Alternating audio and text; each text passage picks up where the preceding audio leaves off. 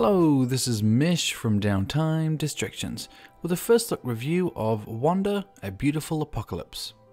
So with all our first look reviews, please check the description below for specific detail on the difference between our full review versus our first look review. So this game is a single player puzzle game with its main concentration on storytelling.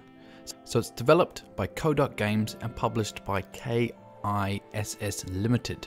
Previous title from these developers was a dungeon crawler type game called Darkened. It received a mixed response from the Steam community. So this title is coming out on the 4th of June and the retail price will be $9.99 US on Steam. It will be slightly cheaper if you buy it directly from their website or pop along to itch.io website and buy it from there. So I'll link to those sites below. So before I get onto the storytelling and the gameplay, I have to bring up some concerns around the engine and the graphics options. So I normally speak of the story and the gameplay at this point, but first I have to bring this to your attention. It's an important note towards the start of the review for the people who don't want to watch the entire video. For me, it's a big sticking point. So it's the lack of options around resolution with this game, because that can really upset some people with a limitation like this. So this game is built on an old engine that only supports 480p native, so you have no options to change the resolution. It's either 480p windowed mode, which is about a quarter of a screen if you're running 1920 by 1080, or full screen with big borders. So option menu is also very lacking, but I'll show you that shortly. I just wanted to alert you to this if you don't watch the entire video. So let's move on to the story and the gameplay. So the story, it's very brief, it's very simplistic. It's about two lonely robots in a post-apocalyptic world. I won't go into it much further than that just to save the spoilers. But it's not about survival, it's more about exploration, understanding what happened, but mainly about the companionship between the two robots. So the gameplay mechanics, with this game, there is no comprehensible dialogue. So the entire story is told through the environment and through the robots' interactions. Wanda has a lot of cutscenes in it, so for the most part you'll be just watching and trying to understand the story. But it does throw in some puzzles here and there. There's about 5 main puzzles. They are interesting and challenging. So let's look at the UI very briefly and then move on to a summary. So this is the options menu. So this is all we have. So on the main screen, press F1 and it loads it up here. So we have launch in full screen mode. This didn't actually work for me. Every time I load the game, I have to press Alt-Enter to maximize the screen. Reduce screen flickering. I didn't have screen flickering to start with, so I can't tell you if this works or not. Play BGM, play BGS. That's all around music, turning off music and turning off sound effects. Once again, not acceptable. We want sliders for this type of stuff. That's the bare minimum. We do have the option to gamepad rebinding and keyboard rebinding, but as a minimum rule in a game like this, we should at least be able to choose the resolution. We should be able to choose what monitor we want to watch it on. We want to be able to turn the sound, the music volume up and down. We want to be able to turn the audio track up and down from a vocal perspective and also a sound effect perspective as well. So really not enough in here at all, and it did have a negative impact on my gameplay experience. So something to note here, definitely negative point from me.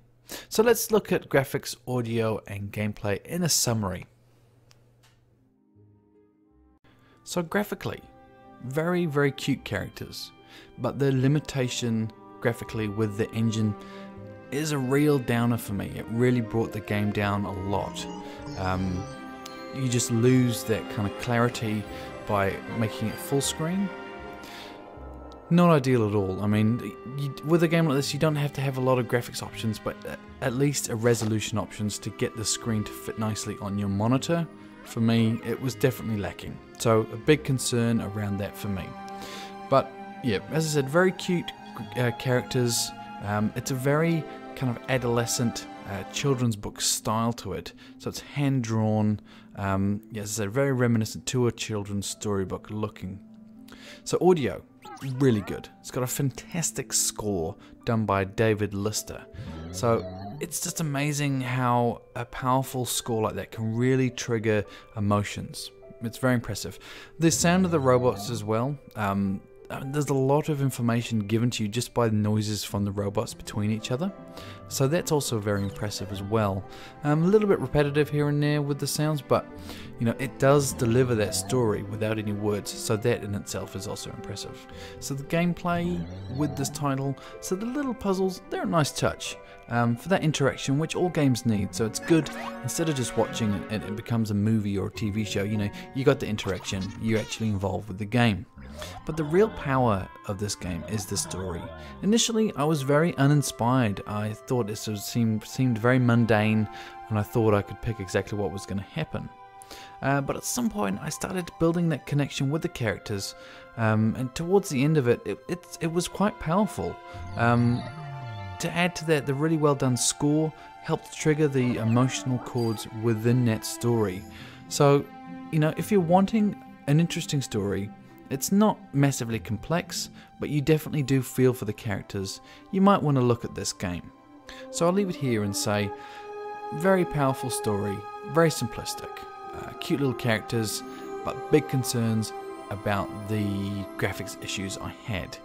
For me, if that wasn't there, if I just had the option of resolution and limited graphics, it would be so much better. It's just a real pity that they built this on the older engine and have that limitation. So one other thing I just want to mention as well is the value for money. So $9.99 for this title. I finished it in 3.5 hours. And that wasn't rushing as well. So you could say maybe 3 hours, 2.5 hours. Is that value for money? So $9.99 versus that 3 hours. Well, you could argue it is, because there's other activities which are going to be similar cost, and also other games which are probably you get less content. You could look elsewhere as well at the other sites which are providing this game cheaper than Steam, so you could save a few dollars that way. And if it brings it down to $4 or $5, I think that's more of an acceptable price for a game like this. Very powerful story, but still, only 3 hours worth of content, a little bit steep. So on that note, I'll leave it here. So this has been Mesh, and I've been having a first look review of Wanda, A Beautiful Apocalypse. I hope I've given you the information you need to know to purchase or not. I hope you've enjoyed the video. Please give me a thumbs up if you liked it, thumbs down if you didn't, and subscribe for future content from us, and I'll see you next time.